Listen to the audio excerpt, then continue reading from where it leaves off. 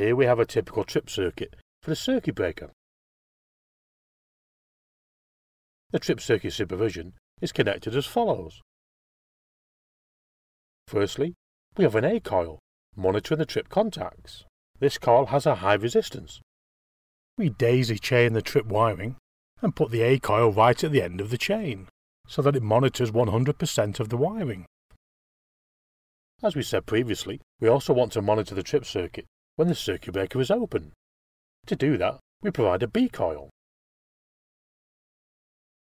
We then feed contacts from both the A and B coils into a third coil, the C coil, which is connected to its own DC supply. Let's now close the circuit breaker and see what happens.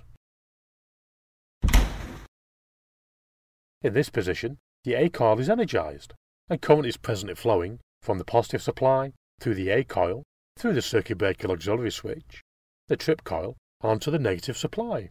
Because the A coil has a high resistance, there's insufficient current to operate the trip coil. As we can see, the A coil is now keeping the C coil energized, indicating that the trip circuit is healthy. If the supply drops off, or we have a break in the wiring, the A coil will drop off, de-energizing the C coil and initiating a trip circuit faulty alarm. Let's now remove the fault and reset the relay. If any of the trip contacts initiate, the A coil will drop off, and there will be a short time delay before the B coil energizes. For this reason, the C coil has to have a short time delay to deal with the gap between the A coil de-energizing and the B coil energizing. In the open position, current passes from the positive terminal through the A and B coils, through the trip coil, and onto the negative terminal.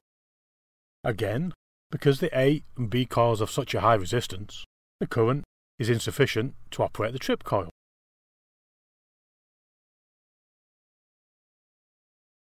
Trip circuit supervision is a great way of monitoring the health of the trip circuit, and very often provides an indication of problems that have arisen elsewhere in the substation, either when the DC supplies have failed, or when someone's left a control link out on a panel in the control room. When a trip circuit supervision is received, the operators in the control room will take immediate action. Depending on the electrical utilities policy, the network may be reconfigured to take the affected circuit breaker off the network until the issue is rectified, as it can no longer be relied upon to clear any faults that may occur